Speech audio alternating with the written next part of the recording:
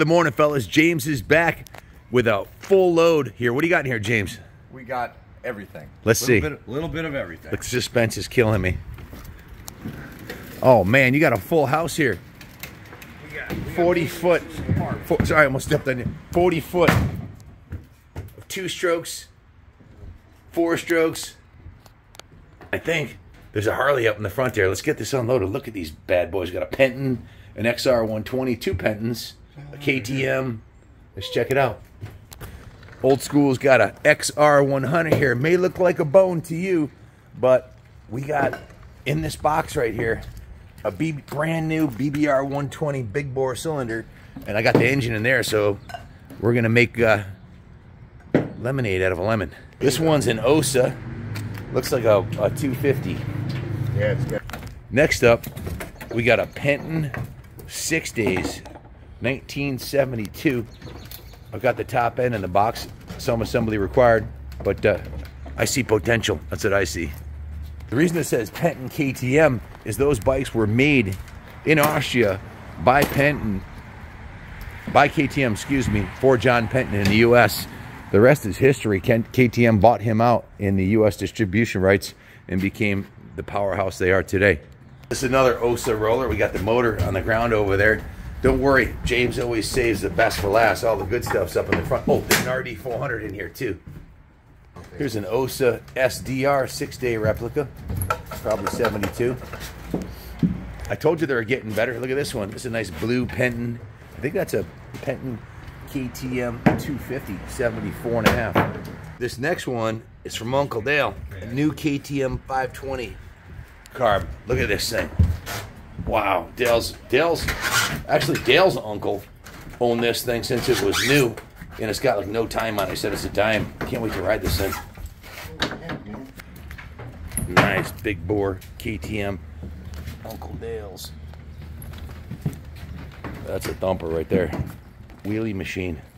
The Wizard's really good with these. He used to race these. He built 3 in the last year. Full frame up restorations that came out wicked.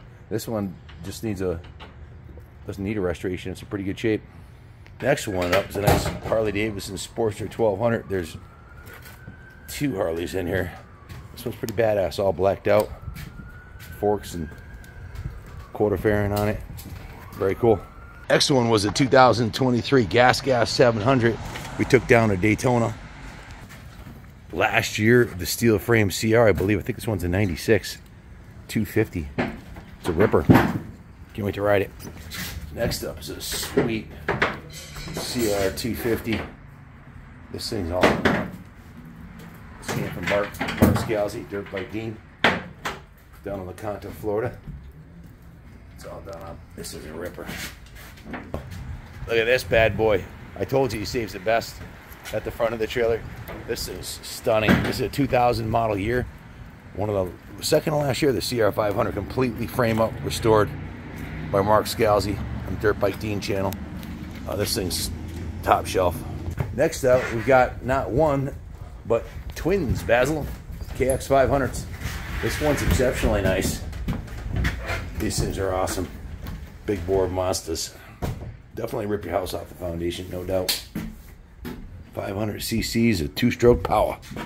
99 CR125 2-stroke. Needs a little love, but it's got a lot of potential. This is a cool piece. KTM 250 2-stroke. Back when they came from the factory with Olin's and the Marzocchi Magnums before they bought WP. Very, very cool piece. Very powerful 2-stroke. Here we got a classic Suzuki 250 full floater.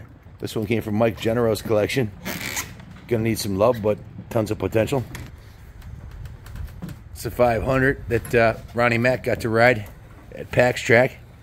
That view got like 330,000 views, so definitely worth a couple of fenders.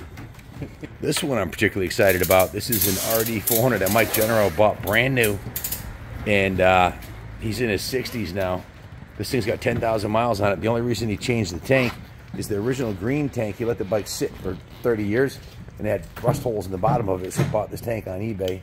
We'll restore it, paint it green. This will be a beautiful piece when it's done, so stay tuned. It's got some nice chambers on it. Brand new set of carbs. Told you we saved the best for last. This is a another bike from Mike that he bought brand new. This is a CVO Harley Davidson Screaming Eagle 110 cubic inch Dyna lowrider with a 105 horsepower stage 3 kit on it, cam, pipes, intake. Very limited production, only made 742 of these. Arguably one of the nicest looking Dynas ever made, and straight up badass right out of the crate. Real nice, low miles. How many miles? Oh, you got to turn it on. Yeah, I think it's got like 10,000 miles or something. Thing's a dime. Trailer's unloaded. Now we just got to get everything organized, and then James on to his next adventure to Harrisburg, Pennsylvania, right? Yep, gonna pick up another load. 15 more, right? Yep. We got tons of loads of bikes coming up from our Florida trip, so stay tuned, folks. How many bikes for sale? Give us a call. We're always looking to buy collections of bikes. Going to Southwick tomorrow to see the national track. Little local pros on it, so stay tuned. I'll have some killer racing footage for you guys tomorrow. Thanks for watching. Please hit the like and subscribe. And as always, God bless the United States of America.